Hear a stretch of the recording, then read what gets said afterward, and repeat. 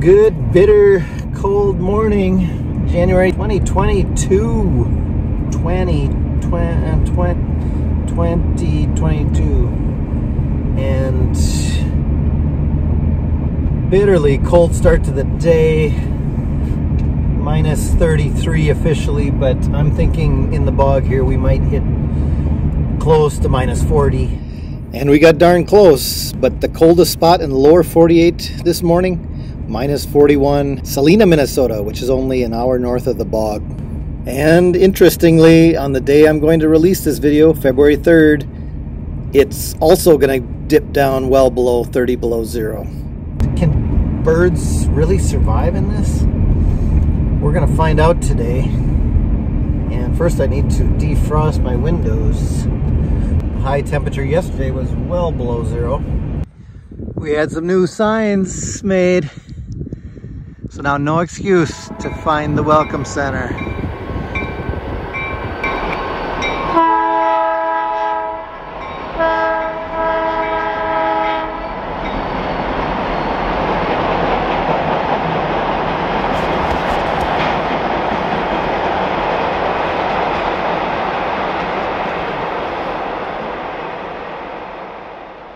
I'm calling this the bitterly cold. Dang, it's cold. My feet are frozen, my fingers, I can't feel my fingers, and my beard is frosty, my eyes are running, my glasses are fogging up, my heater isn't keeping the windows clear on my van. Episode. How do birds survive in this? How do these birds survive? How do these birds survive? And not just survive, but thrive. Boreal birds are tough, and we're going to learn how they do it in this episode. I hope I can survive. I've only got my light gloves because I want to take photos, but see, they got these cool things. But when I do this to run my camera, fingers freeze in less than a minute. And I've really frost nipped them the other day at my place, photographing redpolls at dawn at 10 below zero. I've done it so many times now that they're so susceptible. But as you know, if you've done it, you just start crying when they're warming up, which seems counterintuitive, but that's when they really hurt, when they're thawing out. Yeah, I somehow don't think the fire danger's medium today. It's really cool here on Nichols Lake Road, and you can hear the trees popping at these temperatures, 30 to 40 below zero Fahrenheit. I'm under the impression it's the sap in the tree that is just super freezing and popping the cells. Hear it? Some of them can almost be like shotgun. Okay, not quite that dramatic, but pretty cool. That pine grosbeaks flying over.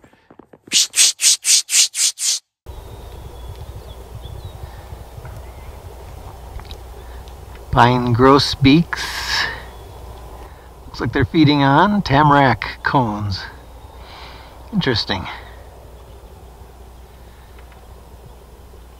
And when pine grosbeaks are thirsty, they just peck at the snow and eat snow. Like this beautiful male.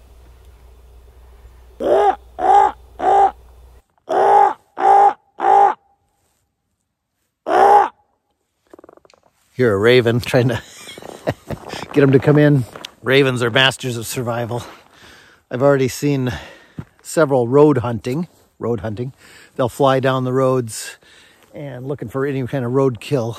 So ravens can use their intelligence and ingenuity to survive in these brutal temps. But they are so spooky, they just split the minute I stopped. And, oh, white-winged crossbills down the road. Let's try and get those crossbills. I haven't had much luck getting him to land for me today. I pished in a flock on Nichols Lake Road, but further down, but they just flew over my head and kept going.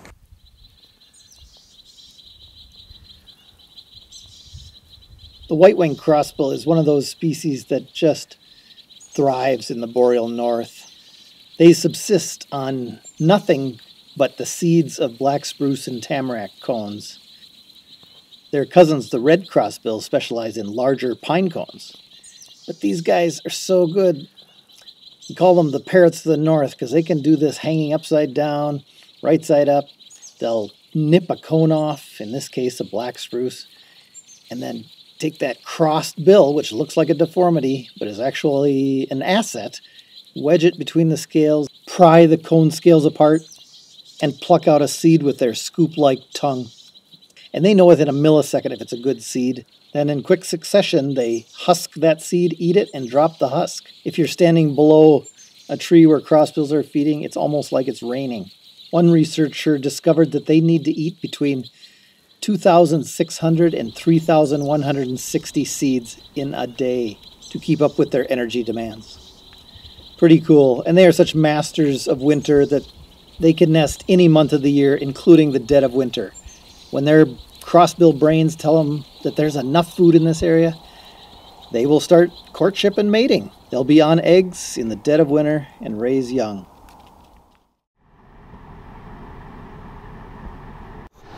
I don't know the answer to that.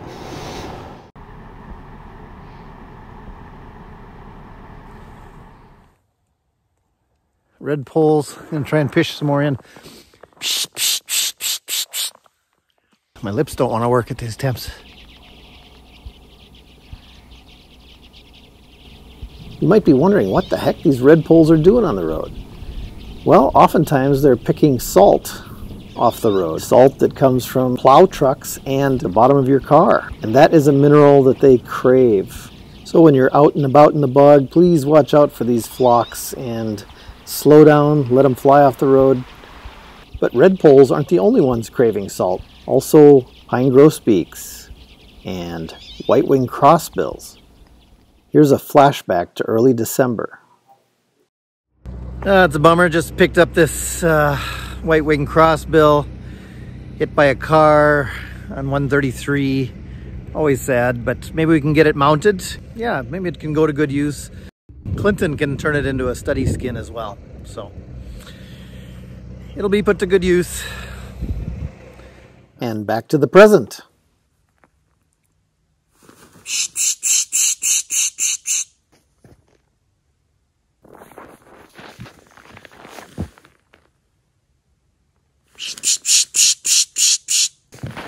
I just found a sharp-tailed grouse under the feeders, not on the east side of 229, but on the west side of 229. And pretty cool because they are declining in the bog. But what do these guys do on those bitter, crazy cold nights?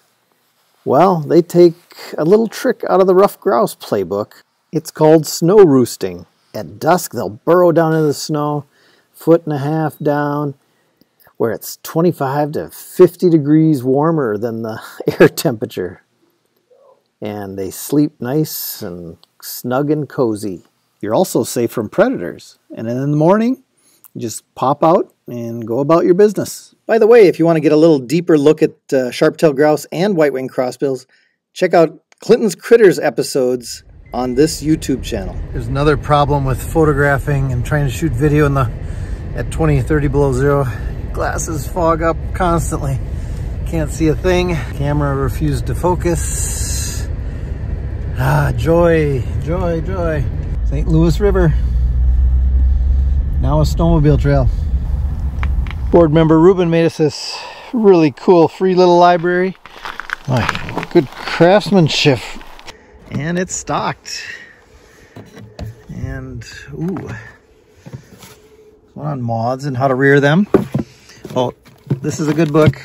Nature in Winter by the Stokes. Donald and Lillian. Illustrations, but tons of good info in there. Season with eagles. That's cool. Maybe you or your kids are into eagles. Yeah, come on by. Wesley the Owl. Never heard of it. The remarkable love story of an owl and his girl. Cute.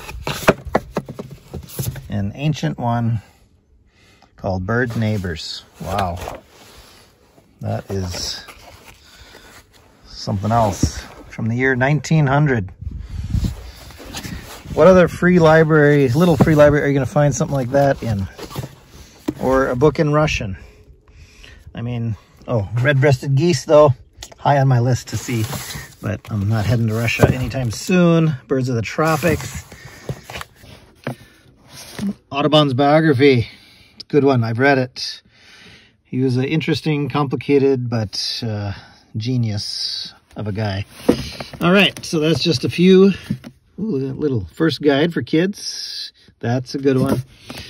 So come on by and you can drop your own bird and nature books. We want to keep it to bird and nature books. Please. It's a lot like Yellowstone. When you see cars pulled over, there's something happening, and you can see on the power pole here, there's a, I don't know if you can see it, there's a great gray owl on 7 south of the greenhouse. Let's go get some video. Temperatures in the -30s is nothing for a great gray owl. They have an extremely thick layer of feathers over their entire body.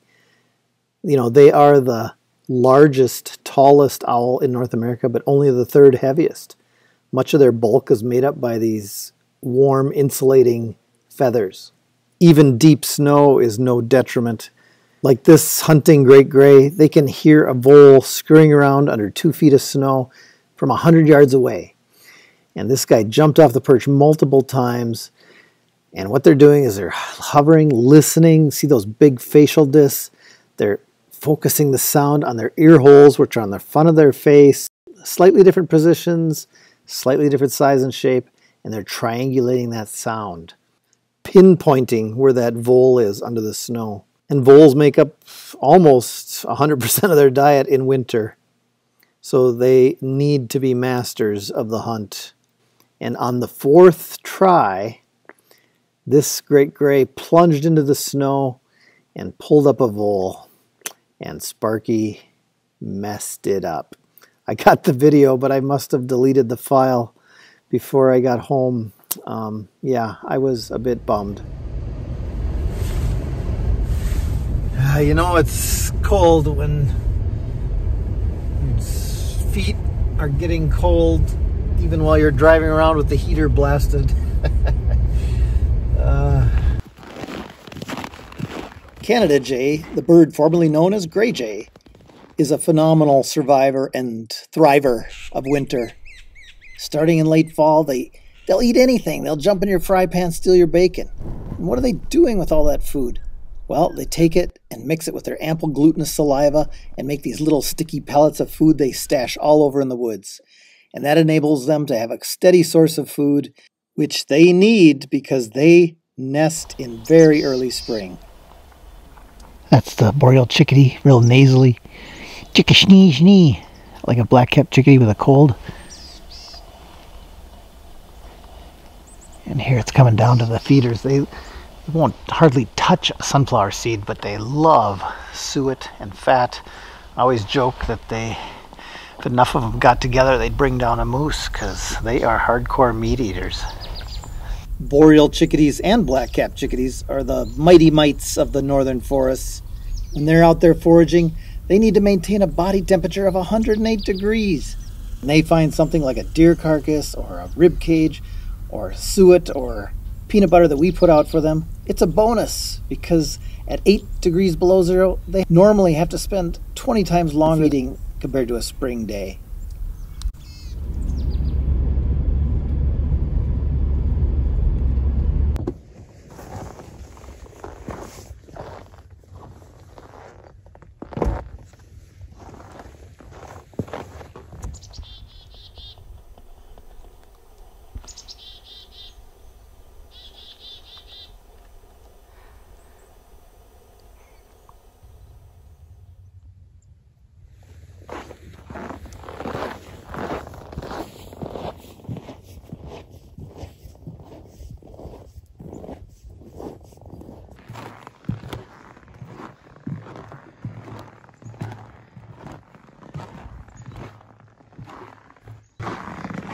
Augie's Bogwalk. Common redpolls winter farther north than almost any songbird in North America. And they have a cool little trick up their sleeve, or down their throat, I guess. They have this little pouch off their esophagus called a diverticulum. And right at dusk, they can just pack it with seeds, birch seeds, alder seeds. and then they go find a nice little roost deep in a spruce tree, and then all night long they kind of regurgitate those seeds up into their throat, swallow them, and that keeps their metabolism going, and it keeps their internal body temperature nice and warm for those bitterly cold nights like last night. I hope you enjoyed this little peek into the birds' lives at minus 38 degrees Fahrenheit. They are not only survivors, they are thrivers. Is that a word?